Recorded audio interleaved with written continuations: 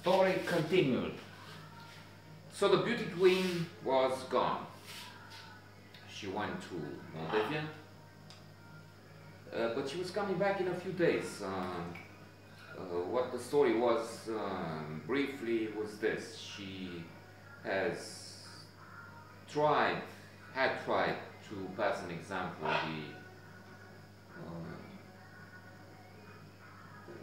what was the name of it? IATC, Institutul de Artă Teatrală și Comedie. I don't know. It had a name that escaped my mind, obviously.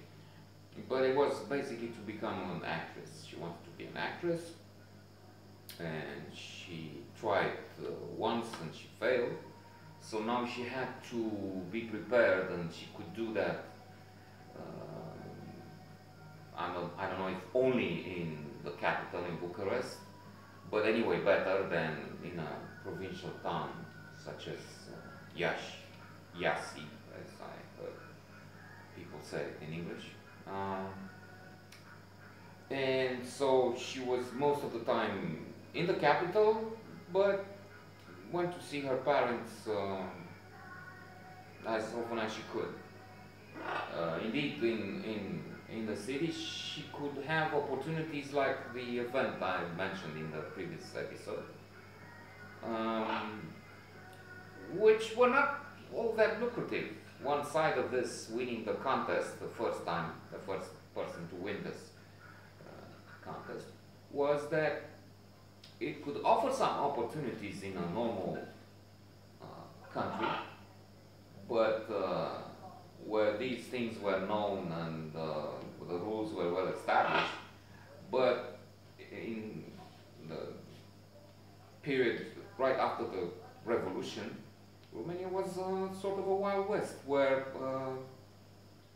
indeed there was no experience of contracts, of doing business. There were just the communist rules still in effect, and people mistrusted each other, and there was indeed a tendency to, like in the Wild West, to apply the rule of the strongest and the survival of the fittest, which applied to this case. That is, the piece of paper,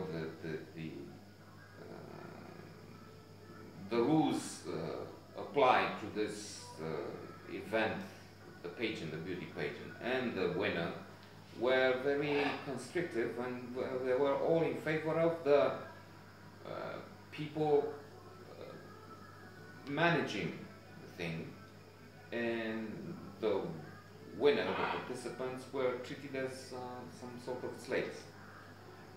On a side note, if we think America and the Donald, who's now the president-elect of the greatest democracy in the world, perhaps the previous greatest democracy in the world, because with this guy, the greatest democracy, come on, I'm joking, I'm still a fan of America, but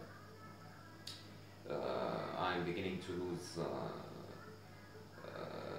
the complete trust in democracy. I mean, if democracies produce this. True, the debate now is how much tyranny like Russia has influenced the results by hacking into the DNC, the Democratic Convention, the emails and the rest. But still, so he controlled the pageant in the US. He abused at least one of the participants, calling her a Miss Piggy or whatever. And he's also known and recorded on that bus with the infamous Billy Bush, saying, well, women, if they're beautiful, I go and kiss them, they let you do whatever, you can grab them by the pussy. So if he's the one with that part of the pageant, and that's what he's doing, well, what could you expect from those dealing with it here?